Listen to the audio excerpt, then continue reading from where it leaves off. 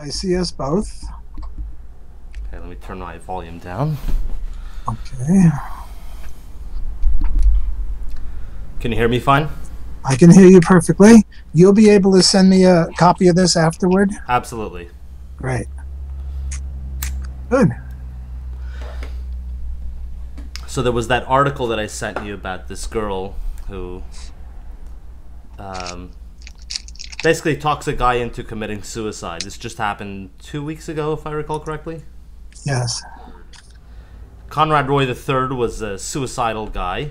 He was suicidal before he met her. And then he met this girl, and he had numerous suicide attempts before he met her. And then once he met her, he suddenly, started getting more, what's the word I'm looking for? Encouragement. She was encouraging him and helping him, and maybe guiding him along a little bit. So I'll ask you the question I asked you a second ago. He committed suicide due to her encouragement. Is she a good person or a bad person? Well, I was rethinking my initial reaction. My initial reaction is he's a horrible person because life is precious, and anyone that tells anyone or encourages anyone to commit suicide is highly problematic. And as a non-libertarian, I would say she's a disgusting, despicable person. As a libertarian, the question is, did she violate the law? The libertarian law, and I don't think so because she didn't initiate violence against anyone.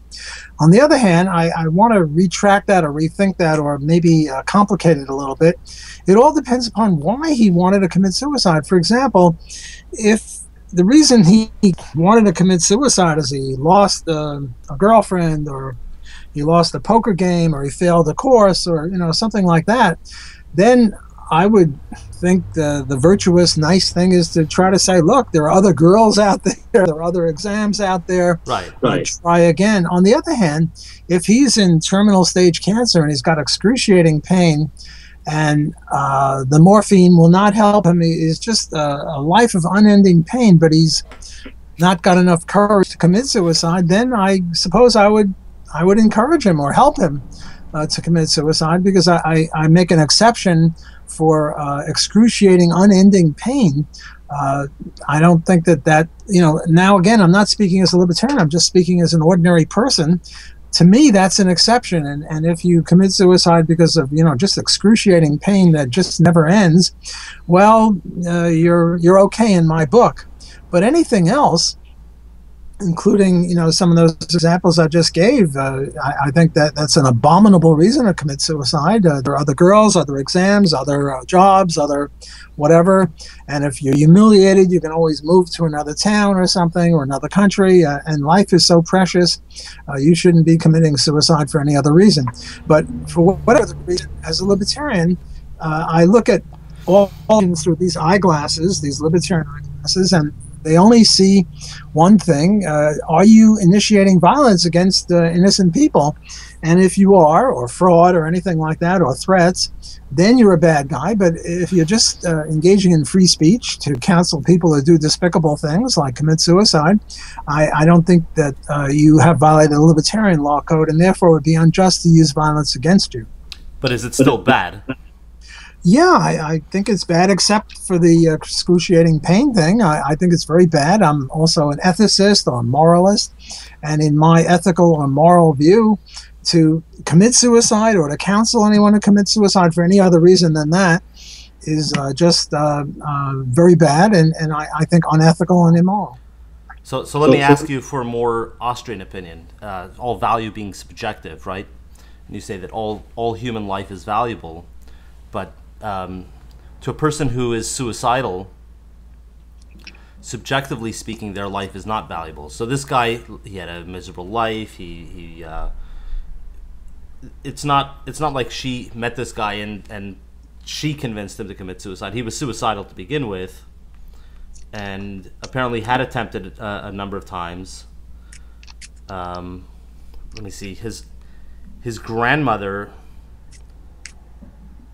after he met this girl and she started encouraging him and helping him and so on, his grandmother said he seemed to be pulling out of it. In other words, he seemed to be happier. It seems as though he was happier having the idea in his head that, hey, I'm really going to do this, you know? And he was miserable before. As an Austrian economist, I agree with you. Whenever you engage in human action, you demonstrate, you reveal that you prefer what you do to any other course of action. So you're wearing a black shirt and I'm wearing a blue shirt, and we can deduce from that as Austrian economists that you value that black shirt more than the $30 it costs to buy it, and I value this blue shirt more than the $10 it cost me to buy it. And if you or I, God forbid, so to speak, I'm an atheist, but I can still engage in that discussion, committed suicide, we demonstrate, we reveal that we preferred non-life to life. I agree, as an Austrian economist, his human condition was improved by committing suicide. Yet, as an ethicist, I take a very different view, because I think he could have been even more improved had he stayed alive and maybe gone to a therapist or a shrink or a psychologist or a psychiatrist or a rabbi or a minister or a priest or, you know, anybody, and maybe be convinced that life was worth living, and he could overcome whatever it was that was committing enticing him to suicide in the first place. So this isn't the first time that we say some things as an economist, other things as an ethicist, other things as a libertarian. For example, in physics, work means you have to move something. Here's a bottle, and you have to move it through space.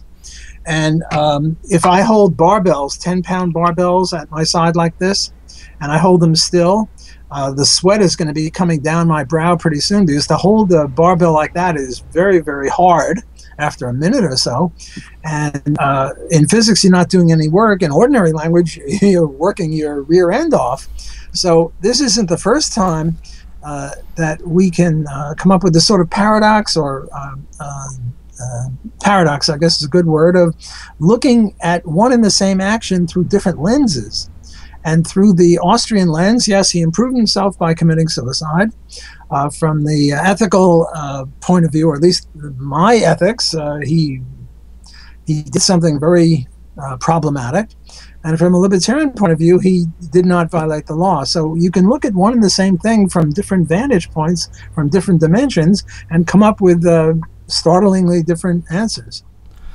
So from a free market perspective, let's say this girl now, let's assuming that we're in a free market and there's no government to stop her from doing this. Let's say she opens up, you know, she gets a little shop and she puts out her shingle and says, suicide consultant, suicide... Not consultant, but suicide encourager. Right. Suicide coach, let's say. Good. Better. Right. From an Austrian perspective, she wouldn't be doing anything wrong. In fact, she'd be adding value to the economy in a sense. Well, from an Austrian perspective, she can't do anything wrong, because wrong is not is a normative. Judgment. Right. It's a value judgment, and Austrianism is a value free. So you can't say she's doing anything wrong. You could ask, is she increasing the GDP, or is she promoting economic welfare? And I would have to say yes. Right. That is, if she gets customers. I mean, if she just opens up her lemonade stand encouraging suicide and nobody comes to her, well, then we could say that she misallocated resources. She could have been a barber or a bricklayer instead. But assuming that she gets customers who pay her for this, that demonstrates that they value her services more than the costs. Right. So from a Austrian perspective, she's adding value to the economy. From a ethicist perspective, would she be taking value out of the economy? Well, not so much value out of the economy, but I think it's now that we're in the ethical realm, we're no longer in the economy. I would say what she's doing is wrong. Because in my view of ethics, and other people could have different views of ethics, in my view of ethics, life is very precious, very important, and she's reducing life, so she's reducing virtue. Life is virtuous, and committing suicide, except for that one exception I mentioned, is not virtuous, so she's reducing the amount of virtue in this. So it would be uneconomic to stop her, but it would be ethical? Well, I don't think it would be ethical to stop her, and it would certainly be uneconomic to stop her, because she hasn't violated any rights. And look, suppose she set up a different business. The business is you bring in a Stradivarius violin, and she'll stomp on it. Okay. And a Stradivarius violin is, I don't know, $1 million, and she stomps on it, in which case it's just worth, firewood. Although I'm not sure about that. I think if you stomped on a Stradivarius violin, it would still be worth a lot. But just arguendo, assume that. Well, then, as an Austrian economist, I'd have to say she's increasing value, because the owner of the Stradivarius violin, as a violin, it was worth $1 million to him, but as a jumble of wood, it was worth more. Otherwise, he wouldn't have done it. So, as an Austrian economist, it looks as if she's reducing value, because the Stradivarius violin is worth $1 million, and a lot of people will pay $1 million, but very few people. Nobody's going to pay $1 million for a Stradivarius wood, broken into little pieces. So we're sort of getting into a very philosophical economic area, but it's interesting. Let's take that example of a Stradivarius violin for a second. If somebody else valued the Stradivarius more than the owner of it, and let's say bid $2 million to her behind the scenes and said, listen, give the guy a jumble of wood and grab that Stradivarius and put it in the back room, and I'll come pick it up from you tomorrow, right? Yeah, but that's fraud. Okay. Right? Isn't that fraud? She has a contract, this lady, our gal. She opens up a thing. I destroy Stradivarius violins, and I bring one in. I want it destroyed. And she sneaks it around and breaks some crappy violin and sells you the Stradivarius for $2 million. Well, she committed fraud on me. I really wanted my Stradivarius broken, and she broke a very inexpensive violin to fool me. And for that, she would be violating the libertarian law, and she would be a criminal. She might be increasing value in some objective sense, because if you look at the Stradivarius violin objectively, you got it now for your $2 million, and only a crappy violin was broken. But as an Austrian economist, I can't contemplate or can't acknowledge objective value. I have to look at subjective value, and in subjective value, I wanted mine broken. And I paid her good money for it. And she violated our contract. She just, took the good violin and put it in the back room and then sold it to you. So she violated my rights. So how would that particular fraud be recompensed? Well, that's a good one. If we found out that she did this, I don't know, we'd sue her, and we'd... I'm not sure about that. I'd have to think about it. But I don't know. She broke the contract. A private court would have to decide how much money this is worth, and how they would decide. They wouldn't be Austrians, because Austrians can only decide value based on market transactions, and this is not a market transaction. But if I were the judge, I would, maybe make her pay $100,000 or something, and then I would get that violin from you. Well, and she'd of course have to reimburse the owner of the original owner of the violin. Well, I'm the original owner of the violin, and I brought it into her, and then what she did is she sold it to you for $2 million. Well, I would get, as the judge, I would say, give me back that violin and make her give you back your $200,000. But you're innocent. You didn't know that there was fraud, let's say. Mm-hmm. I mean, if you were part of the deal, then we'd look at it differently. But all you knew is she's selling you a violin for $2 million, and you were happy to have it. So she would have to give you back your $2 million, and then she would have to break the violin on the specific performance contracts. Namely, we would compel her to break my violin, and then we would, if I paid her $100,000 to do it, let's say, mm-hmm. For round numbers, she would have to give that money back to me, and maybe I believe in. What is it? Libertarian punishment theory is 2 teeth for a tooth plus cost of capture plus scaring. So we would impose quite a bit on this lady. we would first of all make her do the job, and then we would make. And let's say she was billing me 100,000 for it. First, she'd have to give me back my 100,000 that I paid for, and then she'd have to give me 100,000 of her own, from which she stole from me. And then third, if there were costs of capturing her, we would bill her those costs. Of course.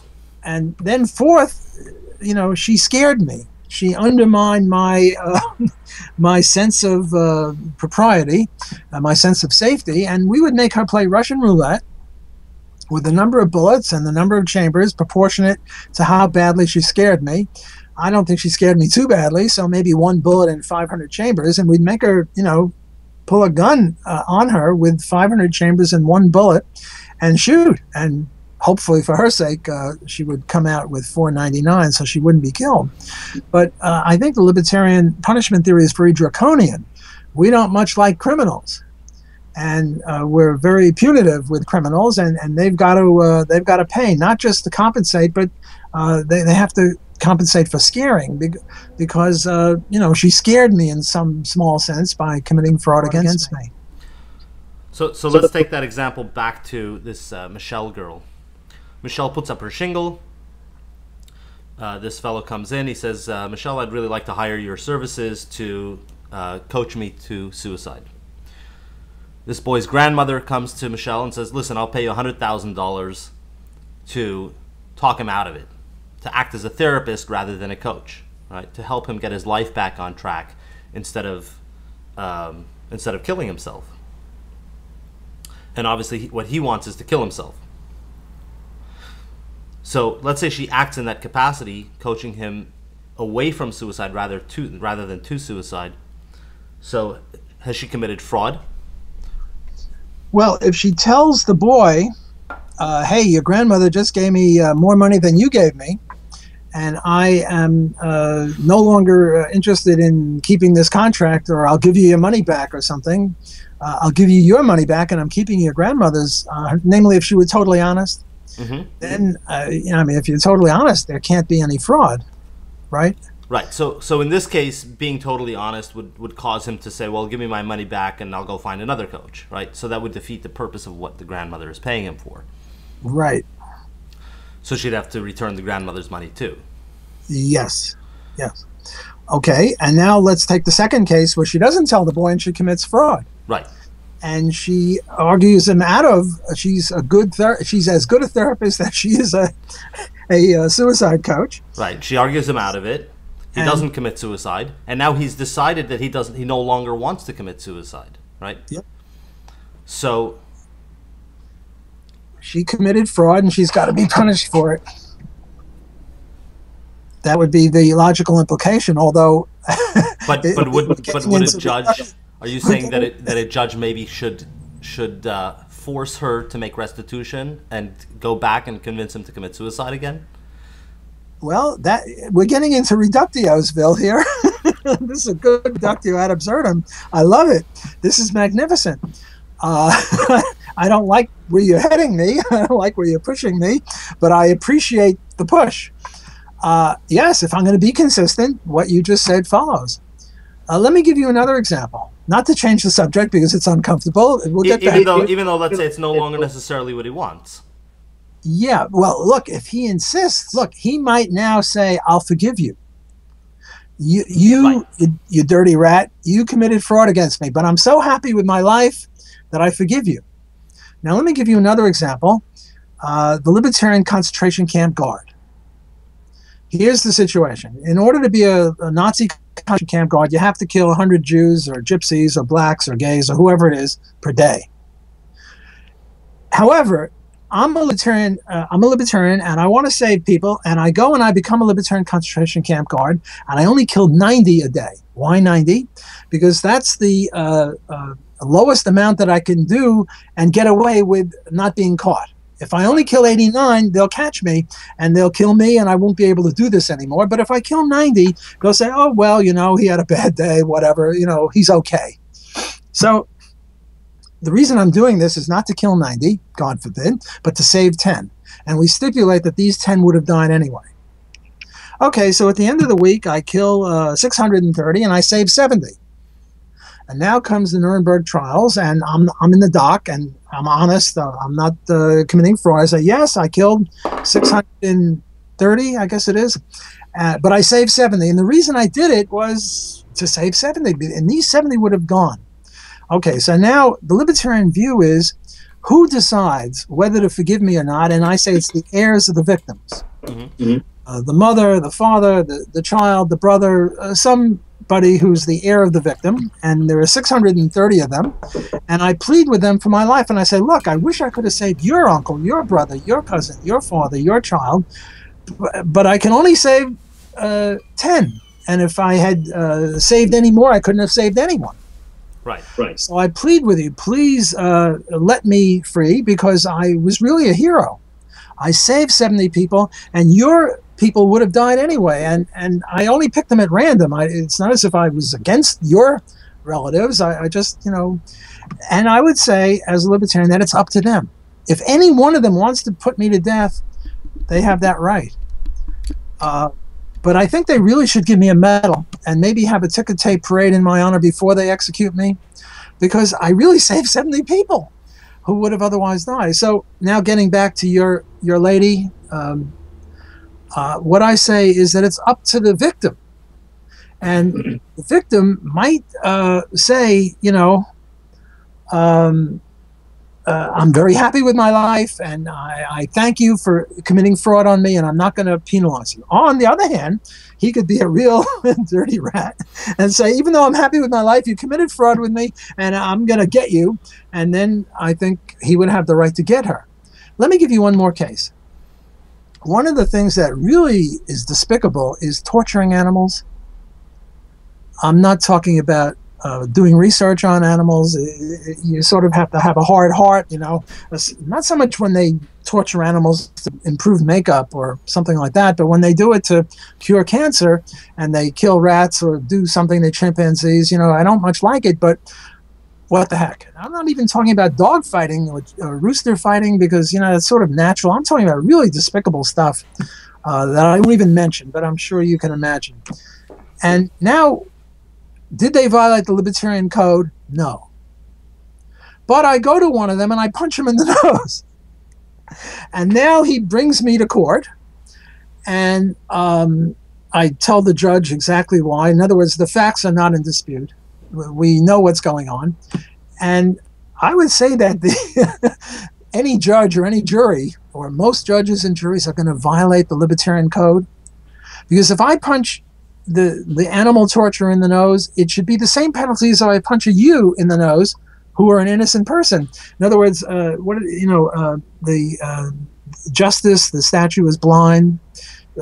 We don't look at anything, but I'm just saying that the human condition is such that I would expect that even in a government court, let alone a free market court, that people would what do you call it?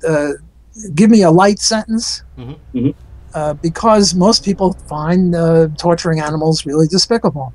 So this is sort of an anomaly or another paradox that pure libertarianism would indicate that I, who punched the animal torturer, get the same punishment as anyone else.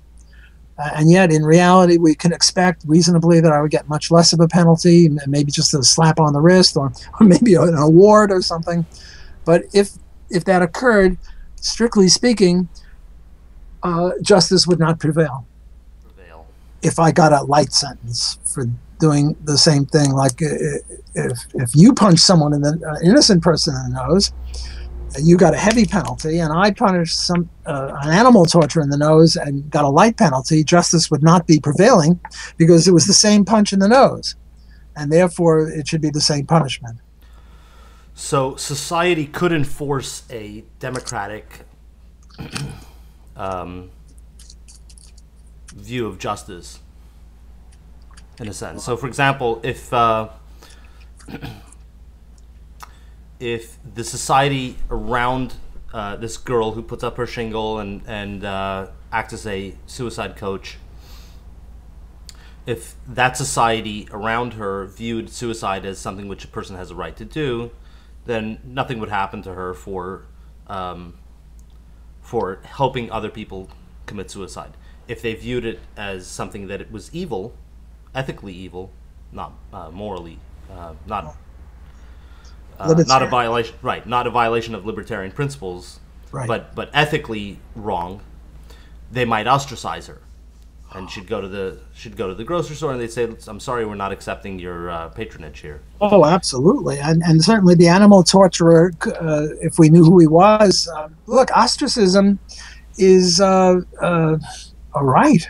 If we believe in free association, we should be able to ostracize or refuse to deal with anyone for any reason. And now we get into other issues. Well, how about if they're black or gay or Jewish or bald or whatever? And the libertarian answer is yes, you can ostracize anyone for any reason or no reason. And we can predict that this suicide coach would be heavily ostracized. But that wouldn't violate her rights because she has no right to anyone else's interaction. Right. And so if somebody punched her in the nose, the court would very much have the right to say, "We're sorry, but we don't care." No, it wouldn't have the right to. Why not? Because as individuals, they would have the right to say, "We're sorry, but we don't want to hear your case." Well, then they wouldn't be upholding justice. Because justice, look, a libertarian court could say, "We're not doing it. We're not hearing the case." But if they... But they might be still serving the needs of the majority of their customers. That's true. But there's a difference between the needs of the customers and justice. I could see a libertarian court not taking on any particular case because no libertarian court has to take on every case. But if they took on the case and then they gave her a slap on the wrist, or rather they gave the person who punched her in the nose a slap on the wrist, they would be unjust. Just like the court would be unjust if they gave me a light penalty for punching the animal torturer in the nose. So there's a difference between what justice requires and what good business requires. Mm-hmm. Mm-hmm. It's not always the same thing, as in this case. We're coming up with a lot of anomalies here. And yet the tendency is that if individuals serve the needs of other individuals in a more business-minded sense, that overall justice tends to happen. Overall, it tends to, but not only, look, I could hire you to go kill somebody, Murder Incorporated, mm-hmm. and you're doing what this customer wants you to do. I pay you $10,000, go kill Joe. You're a good businessman, but neither of us is very just because Joe is an innocent person. We shouldn't be killing him. Right. So as a businessman, I might know that killing Joe would be very bad for my business. Oh, no, it's good for your business. You're an assassin. Right. So I might as an assassin who's running an assassination business know that killing people who have some kind of negatives against them would be good for business, whereas just killing innocents just because people want to would cause ostracism, let's say. Okay, well, yeah, but we should do a lot more than ostracize assassins who kill innocent people. Right, exactly. So having self-defensive violence used against me as an assassin would be pretty bad for business. I'm not following you. You're zigging, I'm zagging. Start again. Well, are you a legitimate assassin, namely an executioner of murderers? Or are you a bad assassin, namely you'll just kill anyone that any customer wants you to kill? And if you're a good assassin, and there could be such a thing as a good assassin, namely a person an executioner who puts to death murderers, bad assassins. So if you're a good assassin, you're a good guy. Now let's make you a bad assassin. If you're a bad assassin, you should be killed yourself. Right. More than ostracized, and anyone who hires you should be aiding and abetting murder and should be punished as an accessory to murder. Well, now that we've solved all the world's problems. But in court, the point is that in court, a good assassin would not be. Probably the courts would, a libertarian court at least, would say, we're not going to take this case. No, no, no. A good assassin is an innocent person. A good assassin is an executioner. By assassin, I mean somebody who kills. Right. And But execution is when we say assassin, I'm assuming that we're talking about somebody who, let's say, there's some rapist who escaped and now he's living in some other town, and you hire an assassin to go and just kill him in his sleep, right? Or just he's walking around in his living room and you fired him with a sniper rifle and he's done. well, I don't think that the appropriate punishment for rape is the death penalty. There was this wonderful case in what's that trilogy with the mafia? Oh, The Godfather. The Godfather. And the baker's daughter was raped. And the baker asked the Godfather to kill the rapist. And the Godfather, I thought, was very just. The Godfather said, he wasn't a libertarian, he didn't have the two teeth for a tooth theory, but he said, look, he only raped her. He didn't kill her. I'm not going to kill him, but I'm going to beat the crap out of him, or have my people beat the crap out of him, which is roughly akin to being raped. Well, they beat the crap out of her, too. Well, in that scenario, that would be aggravated rape. Right. I mean, if it was rape without beating her, or rape with, I don't remember in the movie which kind of rape it was. But the point is that my sense of justice is, if you rape someone, it's much more just to beat the crap out of you than to kill you. Although you should have to play Russian roulette, and you might have to end up dead anyway, but that's a whole other issue. So if there was a rapist and the good assassin just killed him, I think he would be punishing him too much. Mm-hmm. Mm-hmm. But let's take a better case. So let's say a murderer. Yeah, a murderer. A murderer killed somebody, and we stipulate that this is true, that there's no accident, that there's no misunderstanding, and when we're not getting the wrong guy, we got the right guy. Sure, the good assassin will hopefully bring him to court and do it judiciously. But somehow, if this can't happen, if the only way to get him is to use a rifle, a sniper rifle, yeah, sure, get him. Walter, have you ever heard of assassination politics? No. I'll send it to you. It's the idea that a free market for assassination would make it impossible for a state to exist. Have you ever heard of this? A free market for assassination? Now we're talking good assassins or bad assassins? Good assassins. Well, in a sense. So, for example, every law, right? Every law is a death threat, essentially, right? In effect. So if somebody comes to me and mugs me, they're telling me, they're pointing a gun at me and they're saying, give me your wallet or I'm going to kill you, right? And if somebody calls it taxes, they say, give me tax money or I'm going to kill you, or I'm going to use violence against you up to and including your death, right? Right. So every action like that is essentially a death threat, whether it's a mugging or whether it's a tax man. Well, I don't know if I can go along with that. I mean, if I steal some bubble gum from you, forget about whether I'm a 6-year-old kid, because kids are different. But I'm an adult and I steal some bubble gum from your grocery store and I run out with it. It's hardly a death threat, wouldn't it? Right. So shoplifting is not a death threat, but right. Or fraud. Or, I mean, there are other crimes that are not really death threats. Right. Fraud would not be. So counterfeiting would not be a death threat. Because maybe you catch the counterfeit and he says, "Listen, I'm sorry, I'll give you all your stuff back, no problem." He doesn't necessarily try to continue perpetrating the crime through violence. Well, I would say a counterfeiter of legitimate money, not a counterfeiter of counterfeit money, and I've written about that, would be a criminal. And even if you said, "I'll give it back to you," I think we should still punish him. But he's not really imposing a death threat. Right. Although, a counterfeiter, I mean, money being so important, a lot of people could die indirectly if there was heavy counterfeiting. So let's leave counterfeiting off the table and just talk about, I don't know, stealing bubblegum. That is not a death threat. Right. Or shoplifting or something like that. But a ticket for speeding is. Well, now speeding is interesting because the government owns the roads. In one of my books, I claim that government shouldn't own the roads because some 35,000 people a year die on the roads. And I estimate that maybe 5,000 or 10,000 would die if the roads were privatized. So here, I think the people who run the roads are really guilty of murdering, say, 25,000 people a year, if under, well, actually 35,000. That's a whole other issue.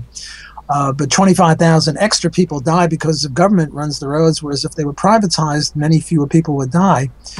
I've even called for imprisonment for people who support the minimum wage law. Mm-hmm.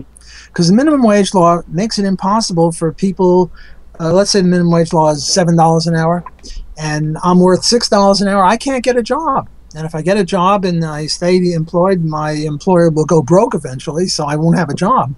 So they're really guilty of coercively making me unemployed.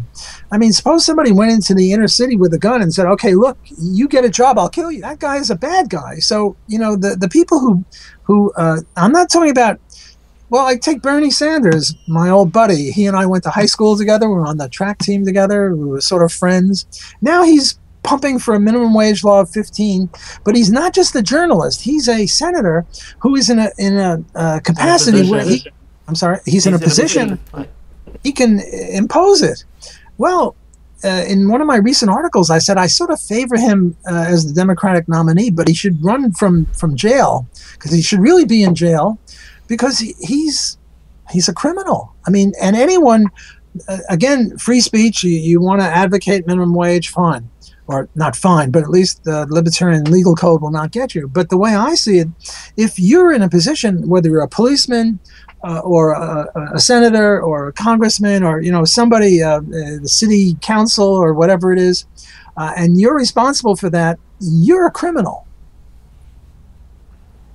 And his crime is that he's imposing this $15 minimum wage through threats of violence. Yes. Up to and including your death. If he just said, look, I favor people getting $15 an hour, that would be fine. I favor it too. Everyone should get 15 at least, and everyone should get 100 an hour at least. That would be nice. But you're right. What he's really doing is compulsorily unemploying or making it impossible for young, unskilled, mainly black workers to get jobs. And I think that's pretty despicable. Right. So would it be self-defense to kill him? Well, I don't know about killing him. Well, okay, so let's simplify the argument a little bit more. I would make him play Russian roulette, and he would have the chance of being killed. But, we don't want to impose the death penalty for everything. So let's take that example of a mugger, right? A mugger says, give me your wallet, or I'm going to kill you, or I'm going to use violence against you, right? And I might have to kill you, and if I do end up killing you, I'm not going to feel bad about it. Well, he might, but he'll do it anyway. He might, but he's going to do it anyways, right? And let's say you get pulled over by a police officer, or let's say you're paying somebody minimum wage, less than a minimum wage, and a police officer comes in and he says, either you fire this person or you pay him more, but if you don't do either of those things, I'm going to use violence against you, and if you try to defend yourself, I'm going to kill you, right? Yeah. So how are those two scenarios different? Well, I don't think that they're different, except that it's illegal for me to say that they're different. Rather, it's illegal for me to say they're the same. And therefore, I don't want to say it because I don't want to go to jail. Right. And I don't want to be saying that anyone should be killing cops. Right, exactly. At least not in any country that I've ever lived in or might visit. But in the Never Never land of Ruritania, or some imaginary country, sure. The cops uphold victimless crimes like drugs or sex, prostitution, gambling, whatever, minimum wage. Sure, you're entitled to use defense against them, but it's illegal to say that, so I can't say it. Right. I won't say it. So in Ancapistan, right, in the fictional mythical land of Ancapistan, a person sets up a company, an organization. They say, well, we're going to enforce some kind of arbitrary laws or whatever in certain area, right? They take over one of the cities in Ancapistan. They go around, pushing their weight around and telling people, oh, you can't wear a blue shirt and you can't wear a black shirt and so on and so forth. It would be justifiable to use self-defense against them. Use self-defense, but always in the gentlest manner possible. Of course. If you can defend yourself without killing the person by just tying them up with a rope or something, then I think it's incumbent upon you to do that. I don't think that the first step should be killing the bad guy. I think the first step would be to in the most gentlest manner possible. Now, it might not be possible, but I think that's part of the libertarian code also, that you just don't use a bazooka first off. You try talking to him, maybe. I don't know. Right, so that would be the principle proportionality. Yeah. And yet, I don't think that you would advocate that a person who's facing a mugger pointing a gun at them should not shoot. Like, let's say if they have the ability to, if they have a chance to grab their gun, let's say they have a concealed carry permit, they can grab their gun. They should do whatever is necessary to maximally end the situation. Yeah, but hypothetically, if they had two guns, one with a lead bullet and one with a rubber bullet. Right. They should use the rubber bullet. But, if you've only got one gun and it's got lead in it, sure. Back to suicide. Let's see if we reach any sort of conclusion. If a woman puts out her shingle and says, I want to be a suicide coach, a libertarian court might say, well, we decline to prosecute any cases against her. Yeah, they might. Well, I think we agreed that ethically she's not a good guy. And I think we agreed that from a libertarian point of view, she is not violating the law. And we also discussed whether the grandmother can outbid the grandson for her services. So I think we sort of covered that issue. And if the grandmother would outbid the grandson for the services, she also might not be prosecuted by a libertarian court. Well, she would be.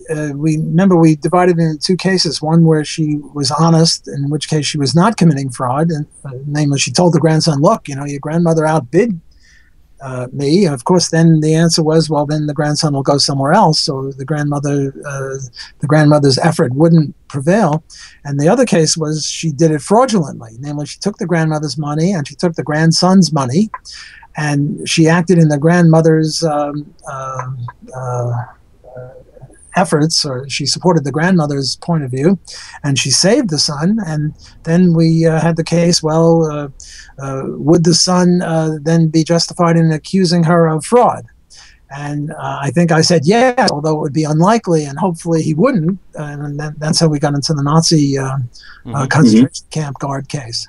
So just to add another small point, if people were putting out shingles for suicide coach services, and other people would go to them and say, listen, you're charging $100 for your services, and I'll pay you $1,000 to close up shop and sign a contract saying that you'll never offer these services again in the future, and enough people were to do that, a society could be free of such services. Sure. Unless the suicide lady said, look, it's a matter of principle. I love suicide, and no money will overcome my love for suicide coaching. Well, then you'd have some. But I mean, getting back to reality, I mean, this case is such an anomaly because it's so unique. How many suicide coaches are there? I mean, if you Google suicide coaches, I don't think you can find too much. So as a practical problem, I don't think this is a pressing issue. All right. Well, thank you very much for the conversation. Let me ask you about yourself. Let me interview you. You seem to be very conversant with libertarianism. I said a lot of things that any non-libertarian would go, what? And you just, oh, yeah, well, this is reasonable. What's your background? I'm a libertarian. How did you become a libertarian? So when I was maybe 11 years old, I read a Mark Twain book called Connecticut Yankee in King Arthur's Court. Have you read it? No. Oh, it's excellent. So there's a chapter in that book called "The Sixth Century Political Economy," and Mark Twain gave the most incredible, to my 11-year-old mind, the most incredible explanation of economics there, which literally blew my mind. I sat down, maybe when I was 12 or 13, I sat down and started reading Adam Smith's Wealth of Nations, which is just very difficult to read. I made it several hundred pages in before I could not even look at the book anymore. For a 12-year-old, that's pretty good. I grew up in a family where my parents, I'd ask my father a question, he would say, "Oh, let's see if there's a book on it." And we'd go down to the library and we'd go check out a bunch of books. So we didn't have a television in the house, and that's what we did. We read. So reading was always very easy for us. And then, I started getting more and more into economics. I read all kinds of stuff. And then I ended up somehow finding the Mises Institute website. And I started reading the Mises Daily religiously. And then eventually I found LouRockwell.com. I read much of your stuff. And Murray Rothbard is unbelievable. I just love the way he writes. Oh, Murray the man. He's Mr. Libertarian. He's magnificent. Yakov, what is your day job? I do food industry consulting. I see. Okay. We spoke about this last year, actually. So I work for a company that sends me out to other companies to consult on food manufacturing projects. I see. Okay, good. Well, thanks for interviewing me. It was a pleasure, and I'll be happy to be interviewed by you again on some other esoteric issue. Thank you very much for your time. You take care. Always a pleasure. Take care. Bye.